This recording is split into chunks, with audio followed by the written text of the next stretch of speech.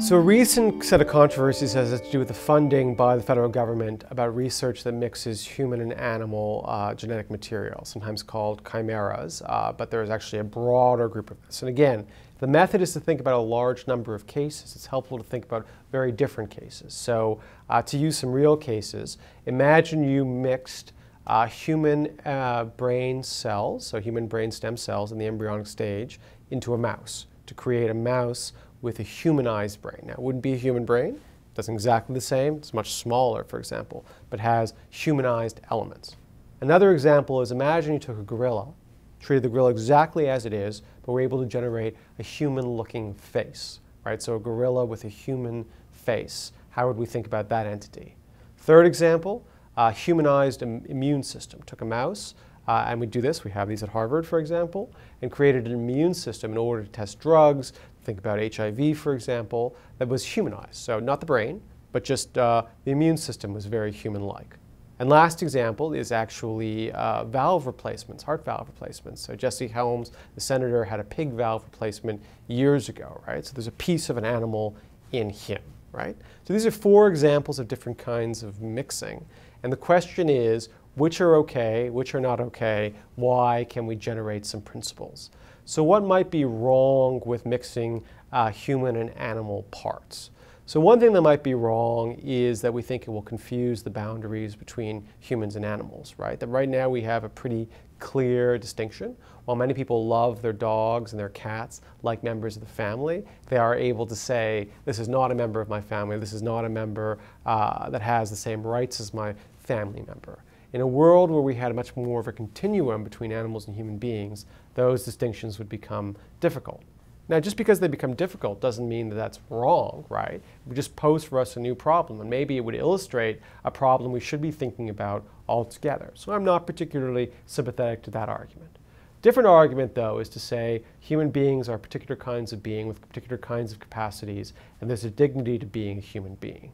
And if we were to mix enough animal material into a human being, the thing that we would have would not be something new, but would be a human being that could not flourish as a human being. It would be an undignified human being, a kind of entity that is one that really is unable to really experience what it is to be human. Now again, you might push on this and say, well, yes, that's true. They would not be a human being, and they would not be necessarily have all the capacities of the human being. So imagine having some of the capacities of a human being but being stuck in a rat body, for example. Sure, there'd be ways in which you would not flourish as a human being, but why not think of you as flourishing as a new kind of entity, right? And in particular, you might actually think there might be an obligation to create some kinds of chimeras. So if, for example, we think of Big Bird from Sesame Street, sounds like a silly example, but I think it's a good one, right? Big Bird talks, Big Bird has friends, Big Bird goes to school, been in school a long time on Sesame Street, I guess, but he seems to have a pretty good life, right?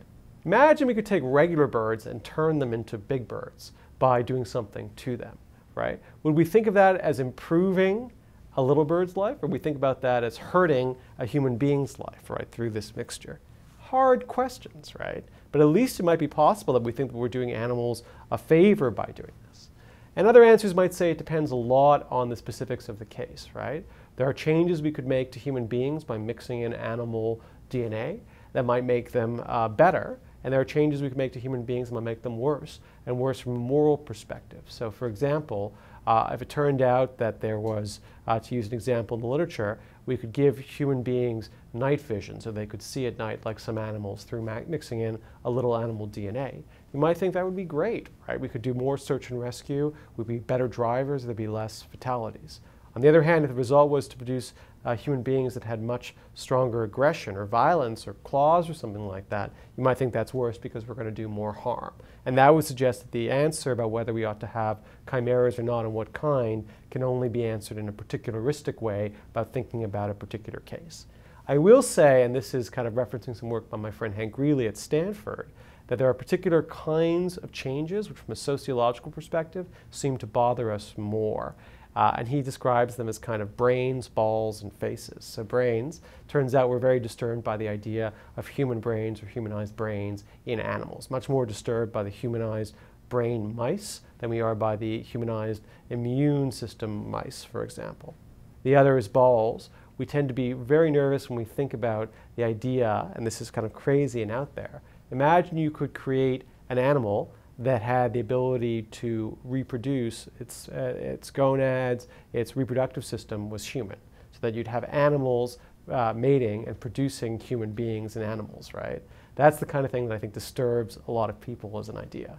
And the last is faces. The idea of having animals with human faces, for example, I think just disturbs a lot of people, even though you might say a face is a face. But it's a marker of human beings and the way we relate to each other. And I think there's just a strong sociological pushback against that.